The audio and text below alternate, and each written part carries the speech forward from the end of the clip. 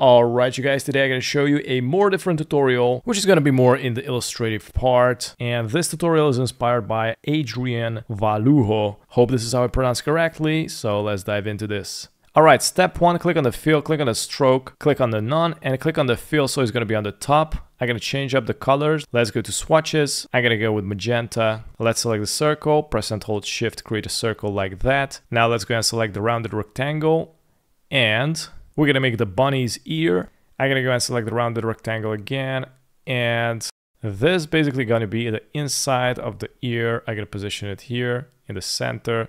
Let's go to the fill, change it up. Actually, I'm going to go and customize this yellow a little bit more. This is going to be the right color. I'm going to make it 100% rounded, put it up, and bring it in here. And now I'm going to go and position the ears on the head. I'm going to select both vector shapes with the ears, right click, group, right click, arrange, send to back. Now it's behind the head of the bunny. I'm going to tilt it like this, maybe scale it a little bit more, bring it in. And I'm going to go and select the reflect tool, press and hold Alt, click somewhere here, click on vertical, copy, and now we reflected it. Now let's select all of this, right click, group.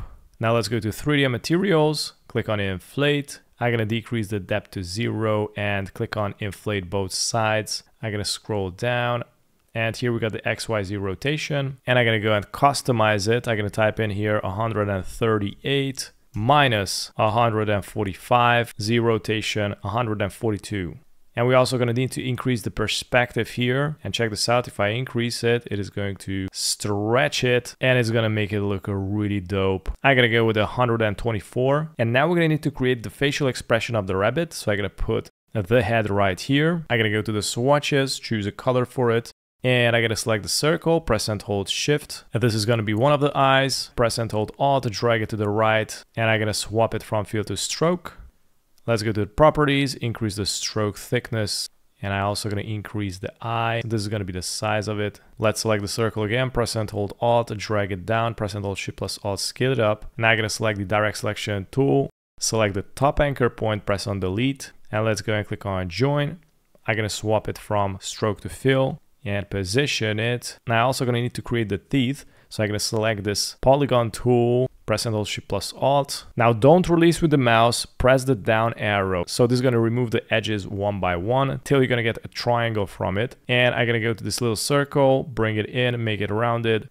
Click on expand shape and just mount it in. Press and hold Shift, rotate, and place them in the mouth. I'm going to select all of them, and I'm going to go to the Pathfinder to unite, and I'm going to go and select the direct selection tool, select these sharp paths, press and hold Shift, select them all, and I'm going to bring these circles down, so I'm going to make them rounded. Now I'm going to select all the mouth with the teeth, press Shift plus M, or you can go and select the shape builder tool from here, press and hold Alt and click on the unnecessary shapes. So it's going to cut it off. Now select them all, right click, group.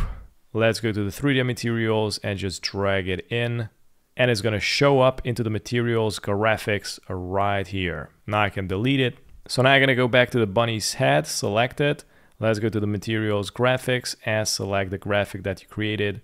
Place it on and just drag it and position it. You also can scale it down and you also can rotate as well. Let's go back to the materials, scroll down here, go to the roughness, type in 63. Let's go to the metallic 0.2. You also can go and activate the ray tracing to see how it's going to look realistically. And now, but at least let's go to the lighting, scroll down.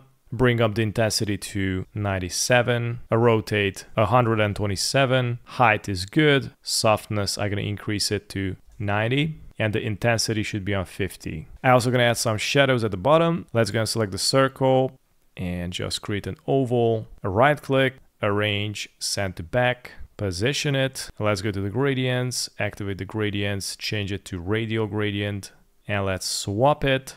Press the letter G, and here with the circle you can compress the gradient, arrange it however you like to make it look more realistic. And this is how I made this insane looking bunny here in Illustrator. Thanks for watching.